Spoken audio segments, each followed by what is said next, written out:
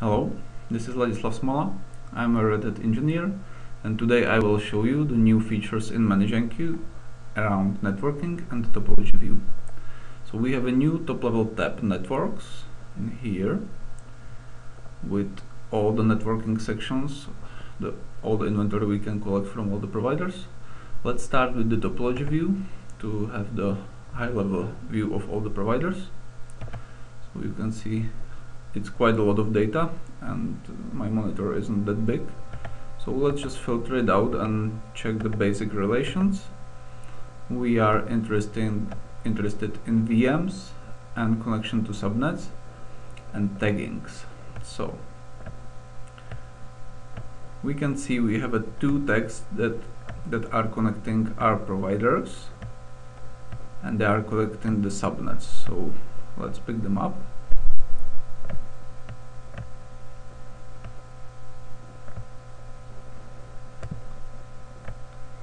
There is also connection to VM. Okay, so let's look at the tags. This is environment prod, so this is our production environment. So you can see all the subnets under production environment here. And this is environment dev, so you can see basically the whole development environment here. And it's tagged across providers, so you can see VMs in that environment from Azure, OpenStack, and Amazon. Okay, so let's look at other relations in the topology view, but let's drill down into just one provider, for example OpenStack for now. And here you have link to the topology view. Right, so it's much smaller. So let's go one by one to show all the relations. So we have seen this. With this we can nicely see how all the VMs are connecting to subnets. So we are using mainly just one subnet. That is not very good. We can see the security groups that are being used. So they are interconnected a lot, which is not very good. So this subnet seems pretty clean with all the VMs under one security group. We can see cloud networks. So let's see this one. This cloud network is called network private. It has two subnets, and here we have network called network private 3, and it has one subnet and one VM in there. Okay, so on top of that we can show network routers. So you can see those two subnets are connected to a router called router, and that router has public network as its gateway. It has a public subnet, so this subnet is used for generating floating IPs, and it has another router connected to that, which connects another two subnets, and one of them is our other subnet with VM. Right, so a public network, two routers connected to that, and subnets connected to those routers. And on top of that we can show also floating IPs. So those floating IPs are connected to the public network and then to individual VMs. Right, so this VM has this floating IP and it's connected to this network.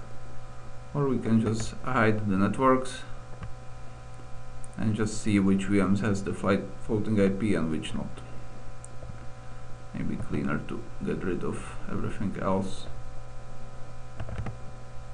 and just see it like that. We have subnets, VMs, and floating IPs connected to them. And with this we can see the floating IPs and the connections to the public network. Right, the last connection is cloud tenants. So we can browse what tenants are used for the VMs. We can see all the VMs we have are under one tenant right now.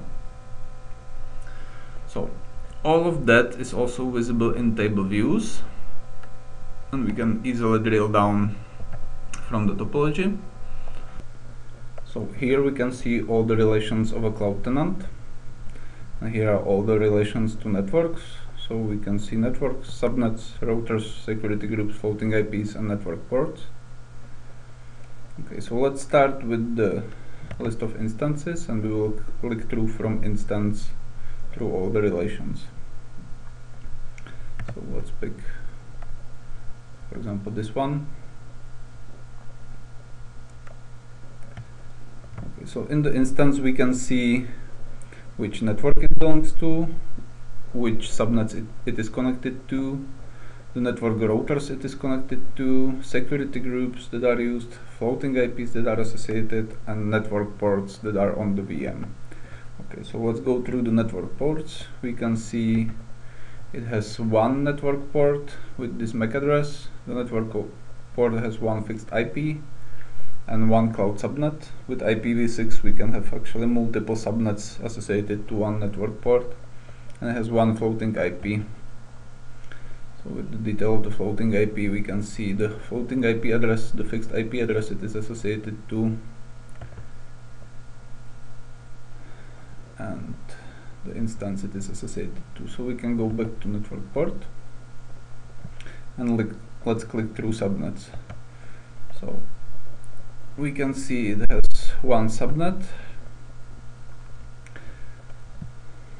Then on the subnet we can see all the instances connected to this subnet, and under which cloud network the subnet is, and network router that is connected to the subnet.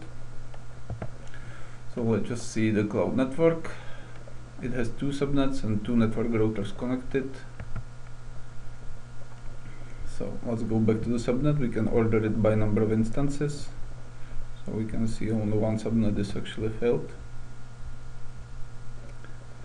Right, so from the subnet let's go to the router. So this subnet is connected to this router. Right, and we can see again all the instances connected to this router through subnets, all the subnets connected to this router, and external gateway of the router, which is the public network. Alright, so again we can check all the subnets connected to this router. So those are still the same subnets under the one network. So let's go through the network, through the router to the public network. Right, so the public network, these are the instances that are actually connected through routers to the public network. These are the network routers connected to this public network, and this is the subnet of the public network. So this is just used for generating of the floating IPs. Alright, so we can see a list of all instances connected to the public network. You can see not all has some floating IP associated. For example, these three doesn't have any floating IP associated. Okay, so that is basically all relations we are showing and that you can click through, and we can see the same for all the other providers, not just the OpenStack. Not all relations exist. For example, the Azure and Amazon doesn't have network router. So let's just quickly see that the Azure is almost the same. We can go through just Azure topology, disable all the things, and we can just see the VMs that are connected to subnets. You can again drill down to any element that is there.